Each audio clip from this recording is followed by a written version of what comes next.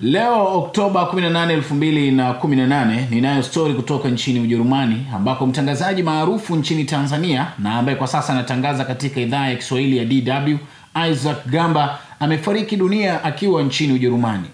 Taarifa za awali za kifo cha mtangazaji huyo Mtanzania zinadai kuwa amekutwa amefariki dunia nyumbani kwake leo Alhamisi Oktoba 18, 2018.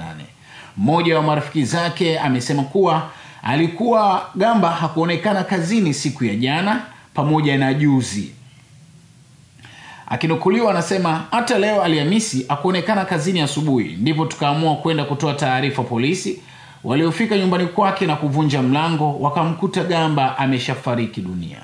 Akiwa nchini, Gamba amewahi kufanya kazi katika vyombo mbalimbali vya habari ikiwemo Radio Uhuru, Radio Free Africa, ITV na kabla ya kwenda Ujerumani alikuwa Radio 1.